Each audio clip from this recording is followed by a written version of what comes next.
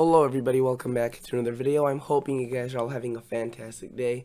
So today's upload is going to be an Enso discussion, ENSO, El Nino Southern Oscillation, and it's basically today we're just going to be talking about what the latest updates are in terms of the Enso and the recent evolution, current status, and predictions. Basically, you can see this was updated the 16th of September. Today's the 18th as of recording this video, so there is, this is very recent, especially since they only update this once a month.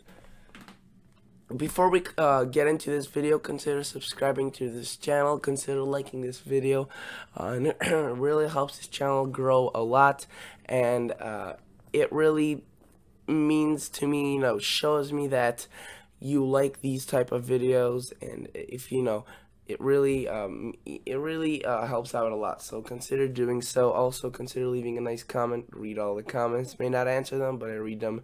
And then consider liking it, once you decide to, whether you like the video or not. So thank you. The outline, you can see we'll be going through many things. Right now, the summary, though, Enso or ENSO neutral conditions are present, and basically, it's a 75% chance to continue through spring 2020. You could see they drastically increase the chances for a neutral.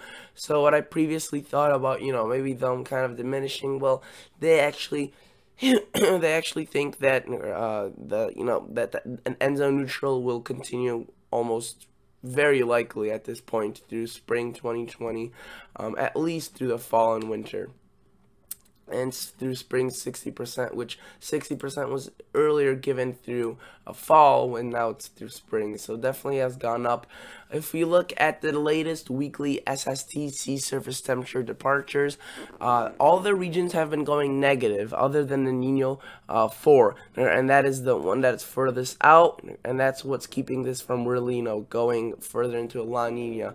The Nino 3.4 has been cooling off, Nino 3 has been chilling off, and Nino 1+2 also has been on the cooler side. So it's been definitely towards a neutral, leaned towards a La Nina, but that doesn't really matter. A neutral is a neutral, and as long as it's between that negative 0.5 and a positive 0.5, it's considered a neutral. And now we have all of these slides, and I recommend going for you, anyone watching, go just type in Enso Outlook, and it's a PowerPoint presentation. There's so much information. I won't be going over this thing, many of these slides, because there's just so many, and I want to keep this video relatively short and concise. But you can see global sea surface temperatures during the last 4 weeks. They have been again on the cooler side across the Enso region, and very warm across the Gulf of Alaska, which also will impact this winter greatly. There's another slide. Here's another slide I won't necessarily be going over. Thermocline slope index, very important, but I won't be going over that currently because due to, again, the length of this video would be exaggerated. And I just want to go through the the most important parts and basically what people seem to want. So this is I wanted to show you that this characteristics, because many people may still question what a El Nino technically is and what a La Nina theoretically is. So a La Nina is characterized when they by negative ONI less than or equal to 0.5. So that ONI is a period of 3 months, so at least 5 consecutive overlapping 3-month seasons, and they need to be at least negative 0.5, and that's considered a La Nina. And that's what a La Nina is. And for the El Nino, same exact thing, just positive 0.5. And again, that is in this region of the ocean, this Enso right here, the El Nino Southern Oscillation region off the coast of Peru and Ecuador, off South America. So let's go through this. I want to, you can see the ONI values. Yet again, these are historical. We were in El Nino, now we're more in a neutral. And these are the historical El Nino and La Nina episodes. You can see last year we were in a neutral up until September, but then we got into El Nino across October, November, December, and the winter was a weak El Nino. The El Nino was thought to be more impactful, thought to bring warm conditions for the east and the north, but it did quite the opposite. We got quite a chilly winter, frigid winter across the northern plains, the northeast. Same, it just maybe a little bit less snow across the coastal areas. It was a weird winter last year. It's either if you got a really cold, chilly winter, or you had barely any winter at all. But if you look at the Enso, or also want to point out that now we're back in a neutral. Look at this. This is as of July. We were in a neutral, and again, August it was a neutral, and September is a neutral. So we're just gonna continue seeing this, going through. And this is probably you see how it's 0.3. Now it's probably negative 0.3, but again, it's not that negative, below that negative 0.5 category in order to be a La Nina or El Nino on the flip side. And this is basically, you could see the updated probability. You could see 85% chance for it to continue through September, 70 through October, 65 through November, maybe like 58, 59 through December. January similar, February around 55. And they basically are pretty confident that the neutral will be the biggest one. You can see the biggest bar. The El Nino is actually surprisingly up there. Well, not surprisingly, the models have been trending or showing an El Nino more than previously shown, but still that hasn't changed, as you could see at the top. Sorry about that. At the top, the summary was basically showing that the neutral conditions, the probabilities have gone up. So if something doesn't go right with the Enso neutral, and we'll be looking at a different Enso by the end of the year, or by the end of the winter, it'll most likely be an El Nino rather than a La Nina. So that is that. The Pacific Nino 3.4 model outlook, and you can see that the models, again, that's the El Nino classification. There's quite a bit that are above it, these models, and in terms of the La Nina, there's only one. And this is actually the old, this is actually the old, updated 19th of August, but I'm still showing you this because they haven't changed this yet.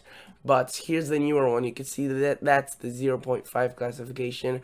That's the La Nina. A couple are showing La Nina quite a bit. Like, I would say, I don't know how much that is. I would say like 10 are showing the El Nino, and then probably the majority, like 50, are showing the neutral. So that's why the statistical average, or the forecast ensemble mean, in that dashed line, is showing a neutral, basically going down towards a flat out 0. So that's as neutral as it gets. And then we got, keep seeing many things, basically showing the atmospheric anomalies over the North Pacific, and this basically shows us again the heights and how this has been impacting at different levels of the atmosphere, how this has been, happening with the neutral in place. But I also want to show you this U.S. temperature and precipitation departures during the last 30 days. You could see it's been above average for the north, kind of below average for the south and the east. So it's almost like if, again, the heavier precip, the weather conditions, is kind of where I guess the storms have been tracking, and where they will continue tracking. Here are the temperatures departures. End of date September 14th. You can see it was cooler, but now this has rather flipped. It's kind of going to be warmer towards the north. And this is the September through November seasonal outlook. Again, look, they have 100% warm for the U.S. That's obviously not going to happen, but that's what they think is going to happen. But they're going to update this once. See, this was made 15th of August. Once the actual, it come probably now, since this was updated 15th. If they were to update it now, it would be a different story. But again, so a very interesting situation. I mean, we could be looking at a very cold, chilly winter. Neutral could be showing us the neutral Enso could be showing us very chilly conditions, very cold weather across the country. We'll just have to wait and see. If you were to type in the Enso neutral winter years, or not winter, neutral Enso neutral winter. If you were to look at that neutral pattern, we get a basic outline of what the winters would look like, and you could see chillier across the north, wet and warmer across the south. But again, that wet and warmer across the south could, be necessary and key to producing snow in the south and the northeast. Sometimes this cold overlaps with that wet and warm, and that produces snow. As you can see, actually some are showing the long-term anomalies of November through January. I think that says it's kind of blurry. It shows chillier than what this shows. So we'll have to see about how this winter plays out. And again, not all neutrals are the same, but very. I think it will be similar to this in terms of the cold air. Maybe a little bit wet and warmer across the south. This was actually a winter forecast for 2016-2017, which is obviously different, but it has a good representation of the cold. So we'll have to see what happens. Again, this is a educated guess, but I just wanted to give you an update on Enso. Thanks for watching. I'll see you guys in the next episode. See ya. Bye.